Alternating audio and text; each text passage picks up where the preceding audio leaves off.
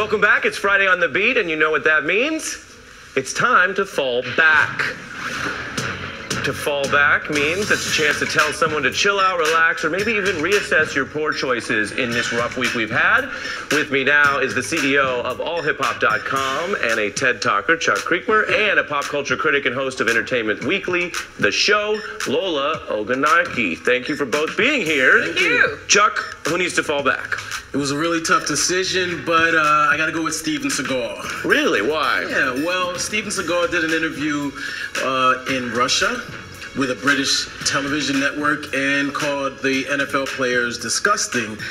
But Steven's demeanor was quite zesty on the interview, and I think he needs to fall back a little bit, check his hairline, maybe. Wow. His hairline needs to fall forward. Yeah. And he's kind of out on his own. I mean, anyone who's chosen to speak up about the NFL thing, most people, including the owners, we were talking about this earlier with Rev Sharpton, have said, hey, let's all get along if we can. Yeah, absolutely. I mean, there's an attempt at unity and solidarity, and he's calling names when, in fact, we could probably be calling him some names. So, Lola, what's yours? Who needs to fall back? I think Justin Timberlake needs to fall back. It's rumored that he's going to be headlining the Super Bowl halftime show. I don't think he should get a do-over unless he does it with Janet Jackson. It's 14 years after Nipplegate, 14 years after... That was 14 years ago? 14 years ago. 14 years ago, we were introduced to the phrase wardrobe malfunction. And as you know, Justin accidentally ripped off Janet's top and exposed one of her breasts, which was covered in a brooch. And that set the world aflame. Justin Timberlake's career continued to flourish, however. Janet's floundered a bit. You're saying She's they were now. in this together, but she's being punished. Equally culpable. Some people have said it's because of gender. Some people have said it's because of race.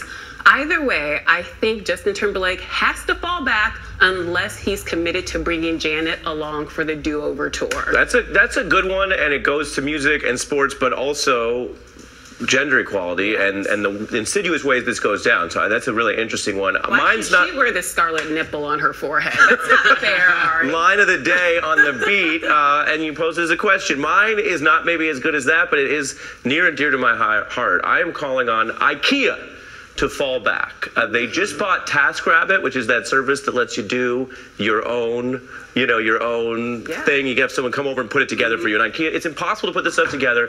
They need to fall back. They need to make stuff that we can either assemble ourselves or don't tell us we can. And I feel this purchase proves what we all knew. IKEA, please fall back.